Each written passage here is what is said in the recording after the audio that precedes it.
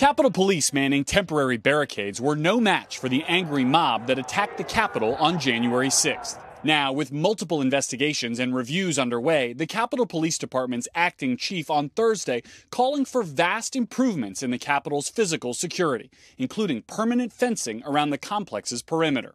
That suggestion quickly met with bipartisan opposition from members of Congress. Republican Elise Stefanik tweeting she's adamantly opposed, and Democrat Jake Auchincloss, a retired Marine, calling it a mistake to turn the home of our democracy into a fortress.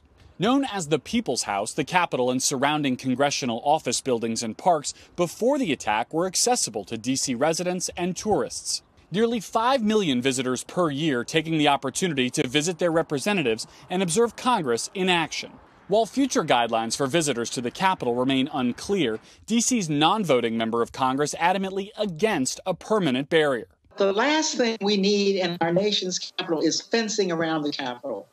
I strongly oppose it. We'll fight it. But the threat to the Capitol and members of Congress remains.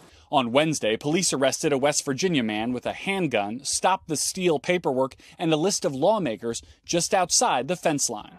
And a Homeland Security bulletin released this week warned of a heightened threat from domestic extremists, potentially emboldened by the January 6th attack.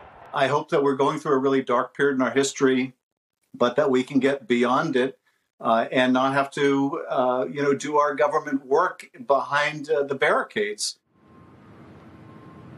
The continued presence of National Guard here has been somewhat controversial as well, with some lawmakers like Arkansas Senator Tom Cotton calling for them to be sent home with our thanks.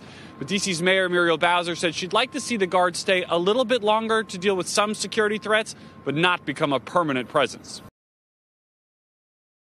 Hey, thanks for watching our YouTube channel. Find your favorite recipes, celebrity interviews, uplifting stories, shop our favorite deals, and so much more with the Today app. Download it now.